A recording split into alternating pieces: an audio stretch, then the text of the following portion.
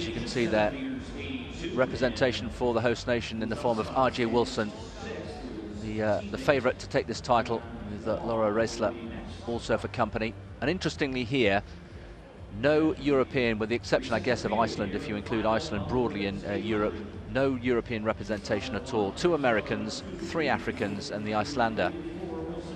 And well, that is really as a result of the way the heats were constructed and the qualification criteria. We'll come back to that in a moment. There is R.J. Wilson, who has been in terrific form. 21 years old, the former World Youth and World Junior champion, and the world lead this year. Will we see a sub-2-minute performance from the winner? There is Wambui, Margaret Wambui from Kenya, still only 20 years old, World Junior champion. Habitam Alimu, 18 years old, huge talent from Ethiopia. Comes through as the fastest loser into this final, as did Anita Henriksdottir, who's one of the more eccentric runners in the 800 meters, has a reputation for being quite erratic, going off very quickly. There is Francine Niyonsaba from Burundi, 22 years old, the former African champion. And Henriksdottir, Alimu and Wambui all through as fastest losers, and it means the likes of Lindsay Sharp, Christina Ehring and Asefa from Ethiopia, all very, very talented athletes, really got their tactics wrong and were in the second and third heats and didn't make it through because of the qualification criteria. It was only the winner that went through. Controversial for some people. I know Tim has strong thoughts on that, but we have what we have, and R.J. Wilson will be looking to add to the medal tally for Team USA. On your mark.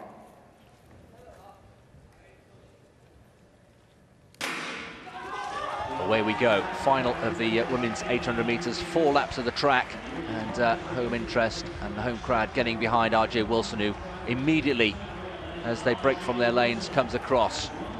We have got some quite erratic runners, and there's quite a contrast in style, certainly in the heats that we saw, between the controlled running of someone like R.J. Wilson and the surges we had from the likes of Niyonsaba and Wambui. Now, R.J. Wilson loves to lead. She controlled her heat a couple of days ago. She's controlled most of her races this winter. And if anybody's worked out how to beat R.J. Wilson, it's to mess up her race plan. Get around her now. She has this knack of running at just the right tempo to make it hard to get past her, but not too quick for her to not be able to stay there. Now, this is interesting, Chris, because for Wambui to move round her there and hit the front is not what R.J. Wilson had in the game plan, I think. So, although you could argue that if Wambui goes too quickly as they approach the bell here, then R.J. Wilson just has the perfect pacemaker.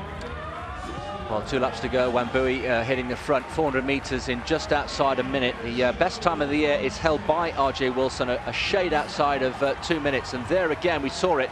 Alimu has hit the front. In fact, it's Niyonsaba, just as she did in the heat, from Burundi. And again, just further evidence of the 2 of the Africans in this final trying to mess up the rhythm of R.J. Wilson. At the moment, Reisler right at the back, starting to make a run now. With the bell, 600 gone, less than 200 to go, and R.J. Wilson has got work to do. Down in 3rd place, she needs to make her move now, surely.